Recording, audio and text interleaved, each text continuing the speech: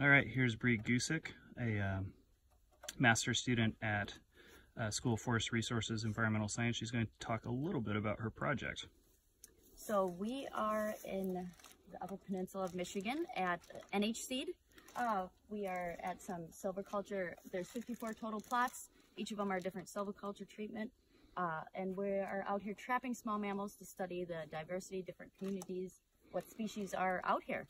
And so today I'm going to demonstrate, these are the small mammal traps we're using. I'm going to demonstrate how we're getting them, removing them from the traps, I should say, and what measurements we're taking for our study. Awesome. So, yeah. So what you want to do is put the trap in the bag. The end you want to, with the door you want to open. We'll push the door in. Try not to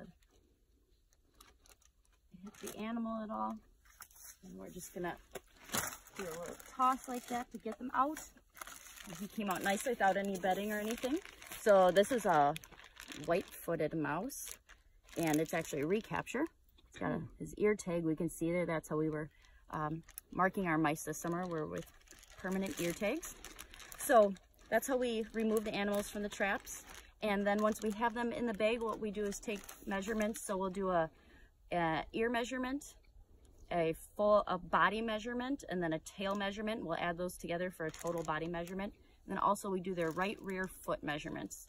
And that's what those measurements help us to identify species if we're unsure, or different life stages of the animals. And so, what about age and sex? Do you take that data as well? Oh yes, we do. Sorry. Once, sometimes while they're in the bag, we can look and try to age and sex the animal. If it's too difficult, we will remove them from the bag. And before tagging them, that's when we just determine their age and sex that way. And then we ear tag them and release them. Well, if it's a mouse, ear tag. With shrews and voles, we will shave those actually with different markings. Cool. And how many species do you think you've captured this season? Oh, we've captured 10 to 12 different species, I would say. Wow. White-footed mice and deer mice have been our top two that we've caught the most of. We've caught, oh, and also southern redback voles. We've caught over 100 of those, and these mice close to 80 to 90 of each of those species as well. Nice. And then what's the most exotic or like rare animal do you think you've caught? Like that you've caught only like once or twice? Oh, well, a least chipmunk is actually the one we've caught only once, but the one that we think is really cool are the jumping mice, but we've caught those quite often, but they're pretty neat.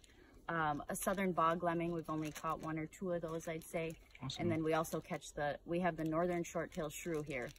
We've caught about probably 15 of those this summer, and they are venomous mammal in this area, so that's pretty cool. Oh, that's cool. And would you mind demonstrating how you get the small mammals out? Absolutely. So everyone has a little bit different way. The way I like to do it is I have a glove on the hand that I'm going to actually grab the animal with. But I usually put them against my leg, and we'll kind of put light pressure around their head so they can't turn around and bite me.